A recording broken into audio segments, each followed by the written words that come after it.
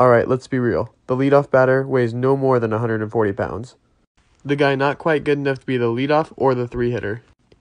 It's just a fact that this kid gets all the ladies. Here we have the fat kid who just drops absolute bombs.